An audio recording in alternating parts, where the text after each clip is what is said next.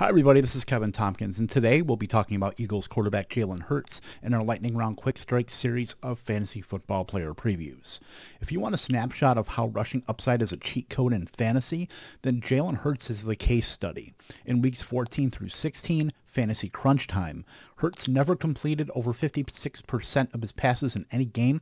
He threw for only 6 touchdowns and 4 interceptions combined, but he ran for at least 63 rushing yards or had a rushing touchdown in each of those games and was a league winner in his own right as he was QB3 in that span. Hurts doesn't even have to be a good NFL quarterback to be a fantasy star, but imagine if he does improve. It seems to me that Jalen Hurts' wide disparity in ADP could make Hurts one of those game-breaking, league-shifting players that we talk about at the end of 2021, where we ask ourselves, how are we not more in on Jalen Hurts?